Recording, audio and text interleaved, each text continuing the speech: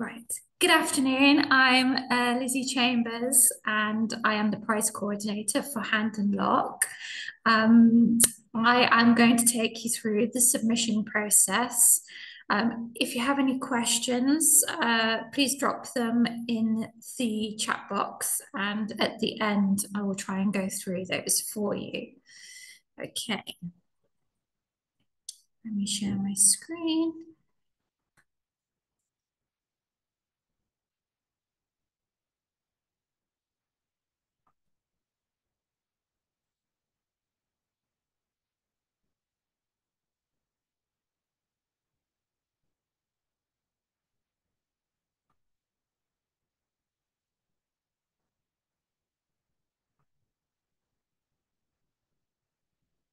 Bear with me. That's not what I wanted to do. I was just about to say, bear with me because I'm on a laptop I'm not used to. So you should be able to see the Hand and Lock website. Can you see that at the moment? You may, yeah? Okay, so to get to the prize submission, we click over here to the prize. And then it's all over the website at the moment, but the easiest way is load your prize submission here. So we're going to click on this. Let me just let these two people in. Okay.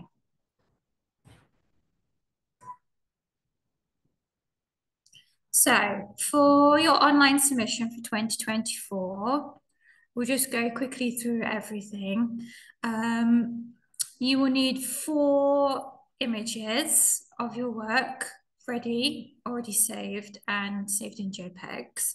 So we're hoping that the first image is going to be your concept, your research, and how your design has started. This can be a collage of images, but please do not include text on it because the judges are struggling to see the text that's being included.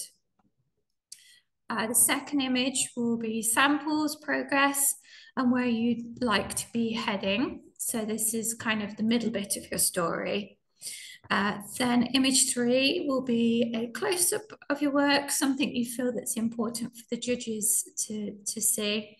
And the fourth piece will either be work in progress or your finished piece. With each of the images, we will allow you to submit up to 200 words. And as I've put here on the website, there are no trick questions. The judges are just looking for words that are going to support your images and the direction of how you've taken your work in relation to the brief. So there are also submission guidelines here as well. So we can have a quick look at these. So just to get you in tune with the website, it tells you about what's classed as fashion category. So a fashion piece will be an entire garment that's been inspired by the piece. You can go to town on embroidering, for example, a jacket or a top, and then your bottom half doesn't have to be a full embroidered piece, but it has to complete the look that you're trying to support. So don't feel like you've got to make everything embroidered from top to toe. We're not looking at that. We're looking at the overall look of the piece you've created. I'd also like to point out that it would need to fit on a size 8 mannequin. Don't go any smaller as it doesn't fit on the models when they come and we do the photo shoot. And for a male, it needs to be a size medium. And again, don't go any smaller because it won't fit on the mannequins. For the textile art category, this can be anything that doesn't fit into the fashion category. So we're looking at 2D, 3D, jewelry, interior design, fashion accessories, art installments. So basically anything that doesn't fit in the fashion category. On the terms of the size list, because I quite often get asked what is the maximum size piece it can be, as long as it fits through a standard doorway, a UK standard doorway, and we can fit it in the van and it can be transported to and from Hand and Lock and to the venue, then we are not worried about the size of it. So if you've gone big, as long as you can get it here and it can be transported from A to B, then that is fine. So let's go back to the upload your submission. So if I just show you the images, give it a second to load.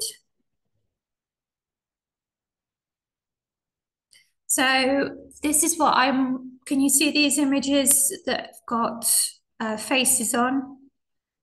I think Terry was showing me that she could see. Terry, you there? Can you see those? Yes. You can see the faces. Perfect. Yep. Perfect. Thank you. I'm just checking. So this would be an example of your research. So you can talk about where you're coming and where you're going on this. And then see if it goes. Okay, it's not going to go the right way. Bear with me. And then this would be kind of your second image. So you can kind of see the work in progress. You can see an idea of where Sorrel's gone with this piece of work. Then, as I was talking earlier, a work in progress. So, and then this one would be kind of a look at all the details. So you can do a really, real close up of your stitching and your technique so that we can see what's going on. So when you show us the full piece, we get an idea of what your work is looking like at close up. Because the judges at this point are only going to see your work in a digital format. So it's not until you get picked are you going to, have your work physically looked at by the judges. Oops. And then this is another example. So Emily was one of our winners, finalists from last year. So this was her research. So she started with auras and colours and everything. And this was an idea of how her research was kicking off. And then she went to show you a sample. So let me just admit this person. So this is like a sample, so you can see the techniques that she's working on.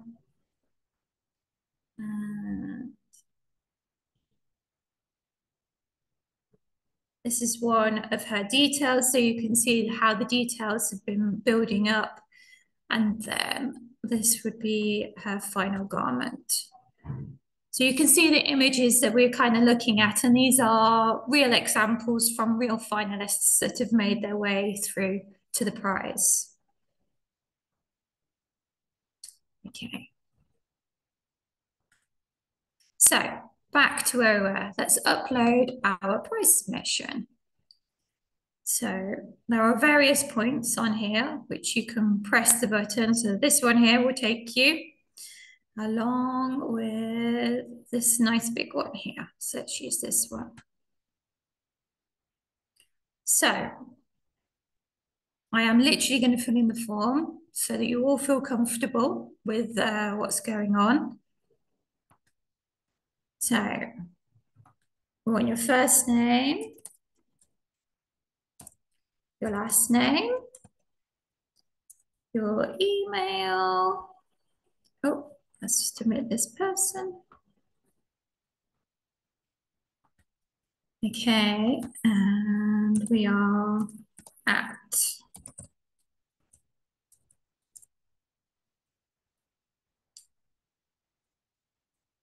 score the prize. Have I ever entered? Well, not myself, but I'm sure many of you have already entered before. Okay, So I'm going to enter with Sorrel's work. So at the time, she was a open category. Oops. And then she was textile art. Just admit this person here. Okay, if you are a student, we class students as anybody who's in full-time education at the time that you registered. Anybody that's outside of full-time education is classed as open. And as I mentioned earlier, textile art is all categories that are not a full fashion garment. If you are a student, we would love it if you could fill in these details here. So university you've been to, your course leader, and your email of your course tutor, because obviously we like to invite them to the prize when you've got through as well. And sometimes when you've finished university, you're not always in contact with your tutor afterwards. We also like to give credit as well to the universities for all the students that have come through. So it's nice to reward the universities for supporting you through their work as well. So this section here is where you're going to fill in the juicy bits that we want to see. So I am going to fill it in. This is what I've created before I've started.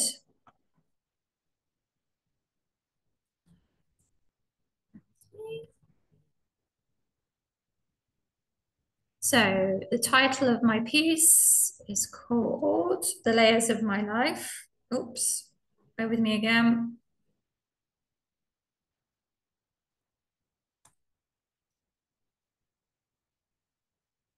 Right, and then we can stick this in here. And then our first image will be the one that I was showing you earlier. So we've got submission images. That would be number one, which was the image with all the research on.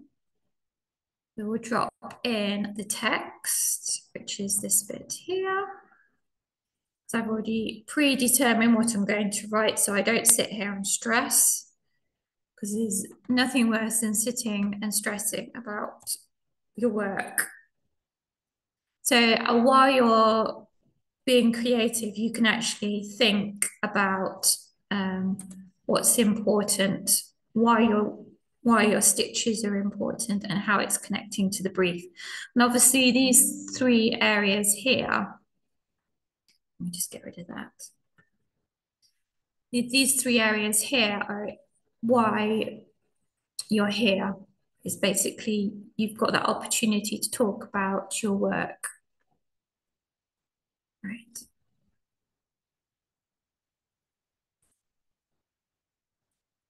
Bear with me. I'm on a laptop that's doing its own thing.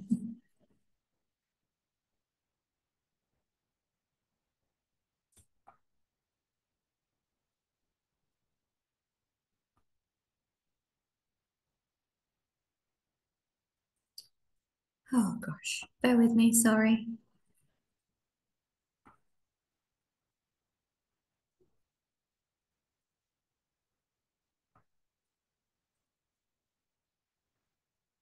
I can't work the laptop. I'm so sorry, guys. Bear with me. Okay, what we're going to do is we're going to pretend that I'm copying and pasting lots of different things. So let's go back to this.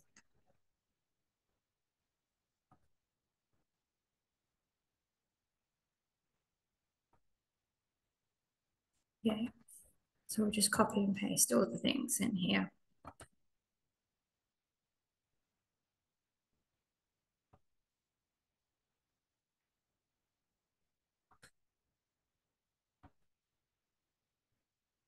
So as I was saying, use these boxes to describe what you're doing and why you're doing it. And you can do this while you're stitching. You don't have to wait until right at the last minute to think about what you're writing about. you could use like a dictaphone or something on your phone to kind of record your thoughts while you're stitching so that you're not paralyzed when it comes to this part as well.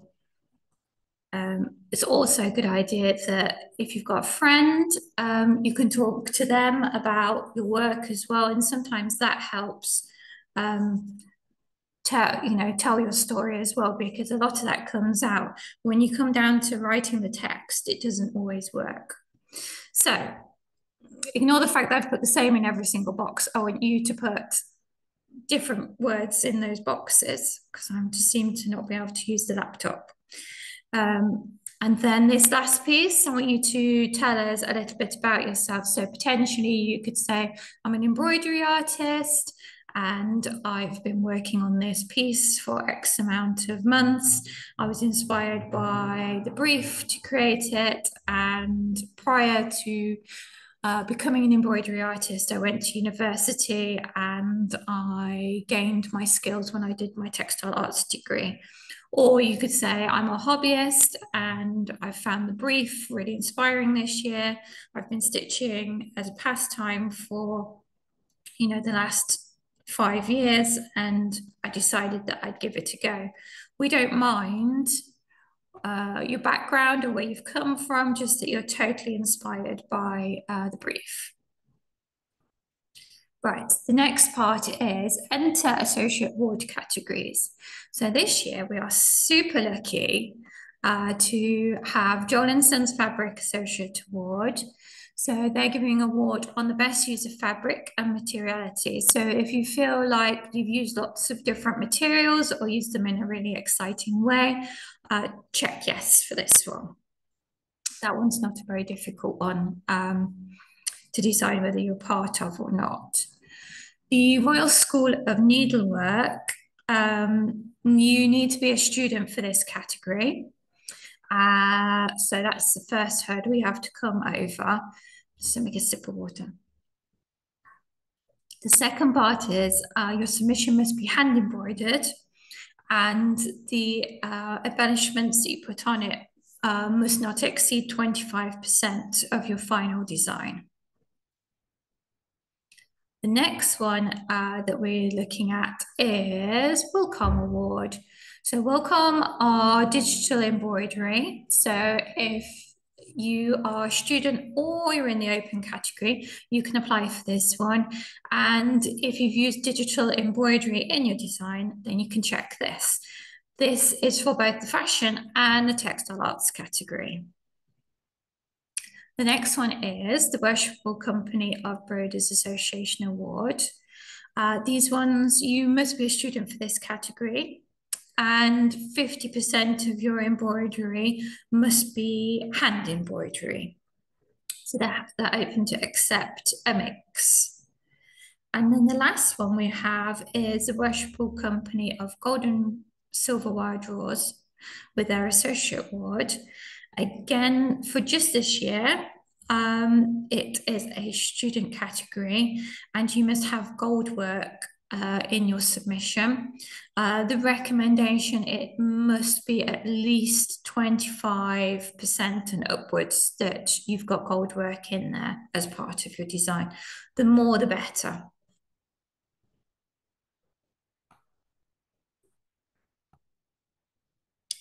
Okay. And then the last one is basically terms and conditions. You've got to confirm that the work is your own, that you're 18 and over, that you've read the terms and conditions, which is basically the above, that you're happy for Hand and Lock to use your submissions for promotion, and that you're happy for Hand and Lock also to use your work on the social media as well. And then you press submit. And I realize that makes it sound really, really easy. I'm hoping you're doing all the hard work, which is actually the embroidery. So, are there any questions?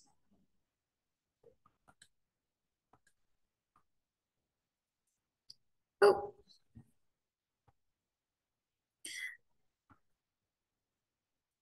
Okay, so Claire has asked, hello Lizzie, does the fashion category require accessories to complete the look, or is the garment alone sufficient? So, if you're doing a fashion category, it is just the garment that we're looking for. If you want to add accessories, then feel free. They will be taken into consideration, but you don't need to.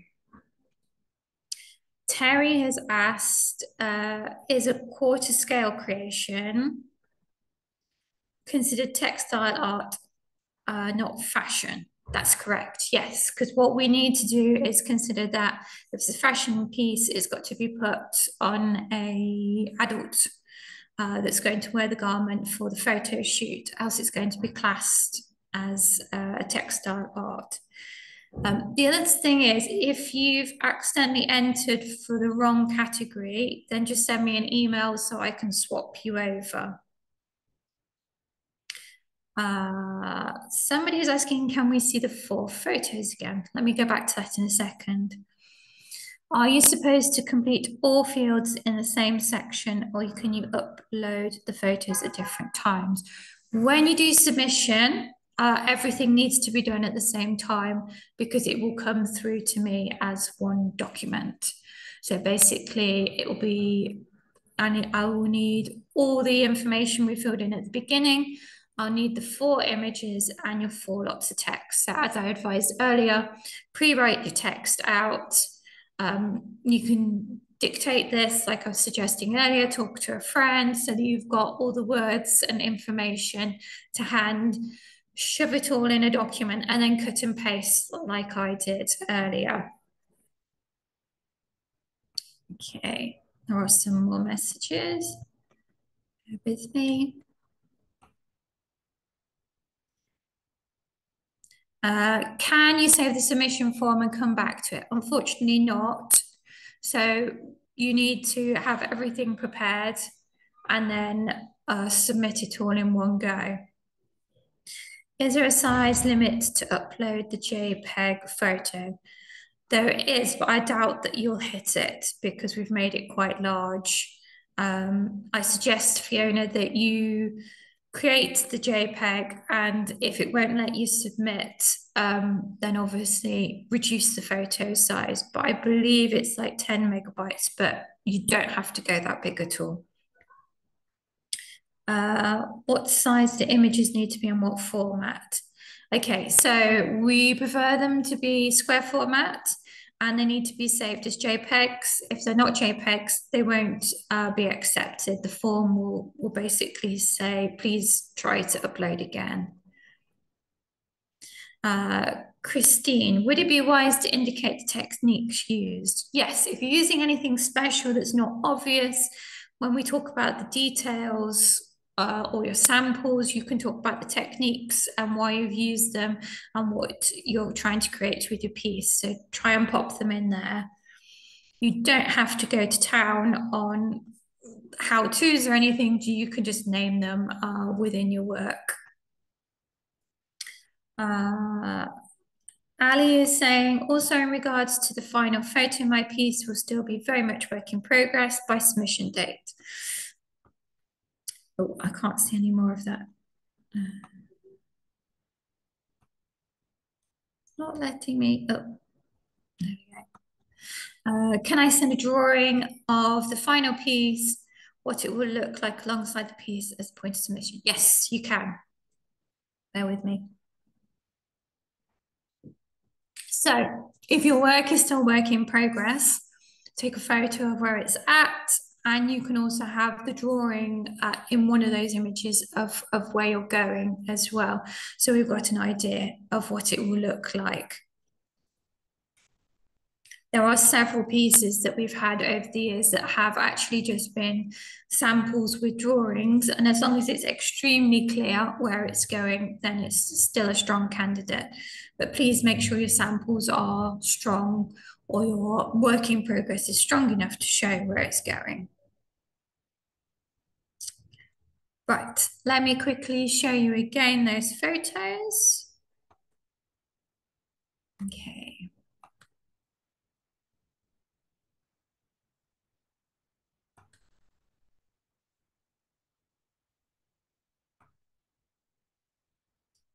Okay, so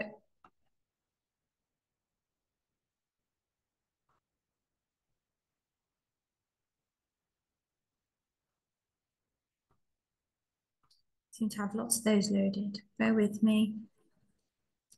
Okay. So this one is an example of your research. So you can have multiple images in here, but do not put text on it. Another thing is do not put your name on your images either.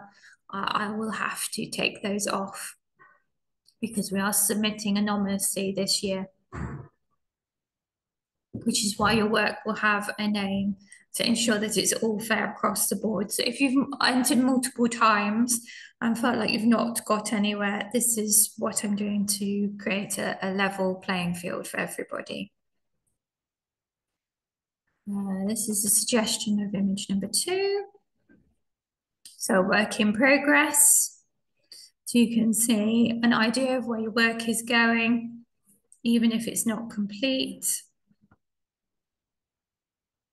This is a suggestion of your detailed work. So you can see the stitches and the colours and the layers, because we're all about the layers this year. And then this is a suggestion for your final piece. So we get an overall look of it.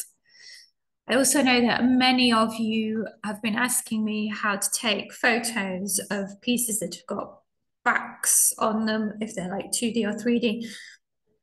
You can potentially do that with the detail shot. So if you need to use a front and a back, you can put that in as your detailed shot, or you can have it so your item is kind of swizzled. So if you've got a garment, you're kind of swizzling around so you see the front.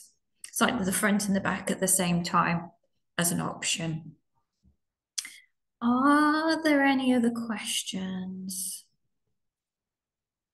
Oh, Christine said, if I've understood correctly, is it possible to put a montage of several photos together on a single image?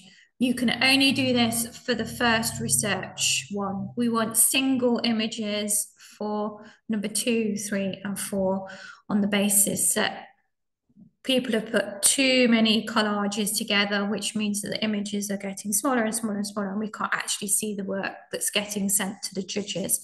So we just want one big, clear, crisp image of your work in progress, one big, clear image of your detailed work, and one big, clear finish of either a second work in progress or your finished piece.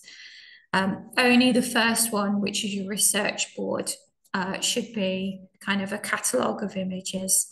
And please don't Photoshop a Pinterest board in, because that just looks like you haven't technically, done proper research. It just looks like a bit of a mess and doesn't kind of showcase your thoughts properly. Lucia, if you've done several different samples, i.e. creating lace from a design and then on a fabric, do you image with all one sample or go the way I have chosen? If your samples are all relevant to what you're creating, take a photo of all said samples together. If you're taking your work in a particular way from learning from one particular sample, and then that is your work, that's the sample that we want to see. The other ones will be kind of a personal journey for yourself, but aren't going to support your prize work. Is there any more questions?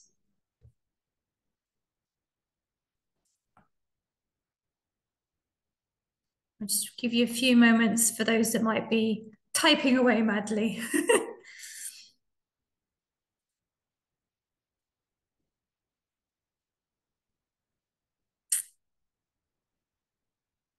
I don't think so. I think you might have asked me all the questions. Well, thank you very much for joining me this afternoon, and I hope that's been helpful.